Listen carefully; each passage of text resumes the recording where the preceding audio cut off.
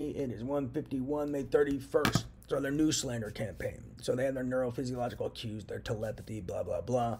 They saw me just looking at old music and looking through stuff. So now they're like hand picking music, pretending I just had certain cues and certain telepathy to such, and it's not even true.